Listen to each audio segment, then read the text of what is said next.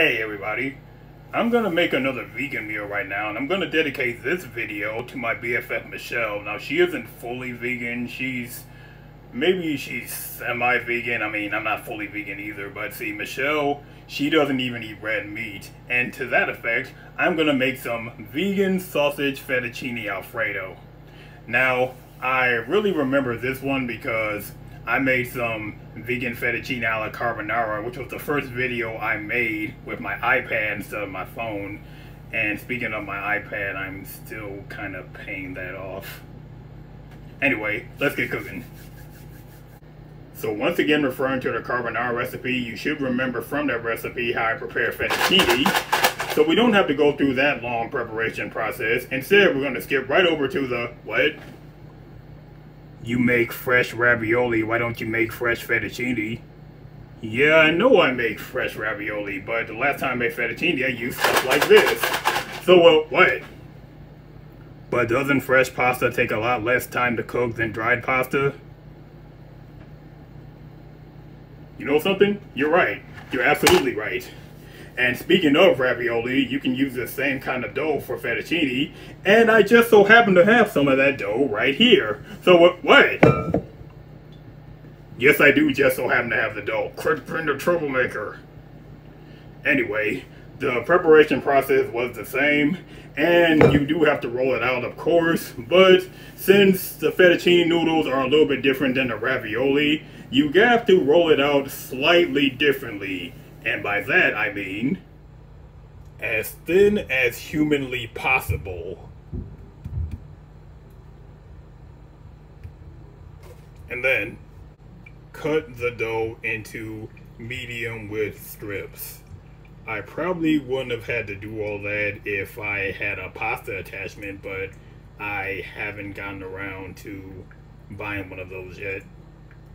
Okay, I'm about to drop the noodles into this boiling salted water.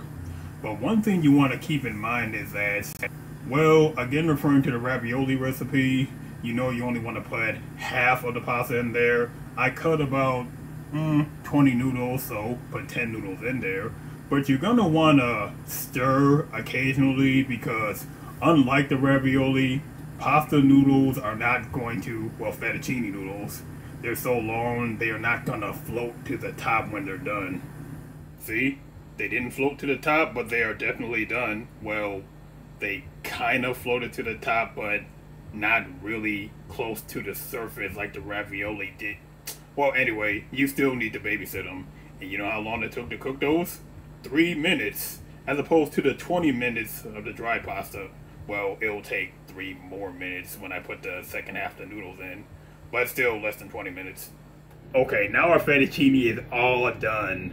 But one other thing I want to mention is that since I cooked the fettuccine in 2 batches, for the first batch, instead of just taking the whole pot and pouring it right into the colander to drain it like I normally would, you actually want to take the pasta out of the pot with, no, not with your hand, with your handy dandy forceps. I haven't said handy dandy in a while, have I? Anyway, now with the second batch, you can just pour the pot into the colander to drain like you normally would.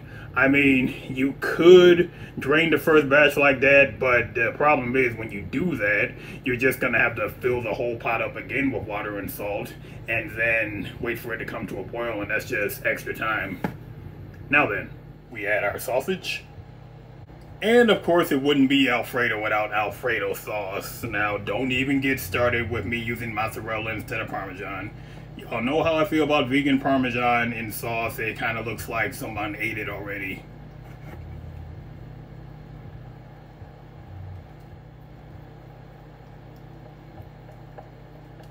Now that is what we're talking about. Kind of heavy. Guess I made more noodles than I realized. I'll save the rest of it for tomorrow or something. Now then.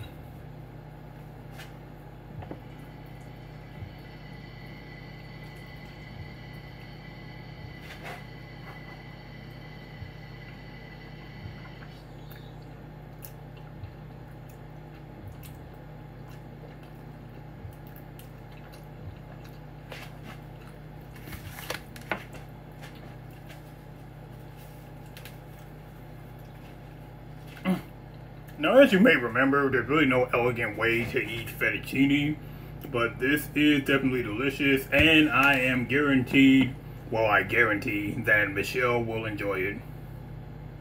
That is going to do it, and you know by now where to find the recipe. Thanks for being with me. I'll see you again soon, and that's what I call using my noodle.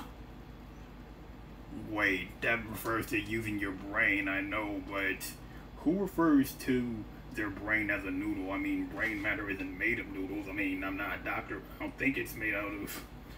You know, in pictures of the brain, it's usually pink, and noodles aren't pink. I mean, sausage is pink. I mean, well, pork sausage is, but this is vegan sausage, and that started out as a brownish color, and I'll see you again soon. You know, also in drawings, it's kind of like curls.